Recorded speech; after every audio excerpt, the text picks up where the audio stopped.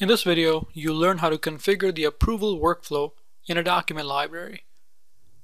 You'll find the workflow button under the Library tab, and clicking that button will take you to the workflow page where you can start making a new workflow. You can choose from the multiple built-in workflows that are present. The approval workflow is the one that we'll choose here, and give this approval workflow a unique name. The task list is where all the tasks for the workflow will reside. History list is where the history for the workflow will go.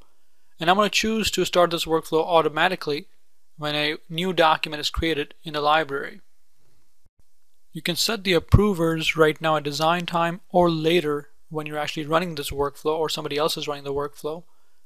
The request field right here is a message that's going to be in the actual task that's going to get produced for the workflow. You can set this right now, or once again you can set this later as well.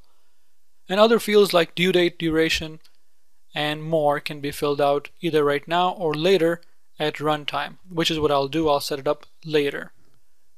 The workflow is now saved at the library and ready to be run.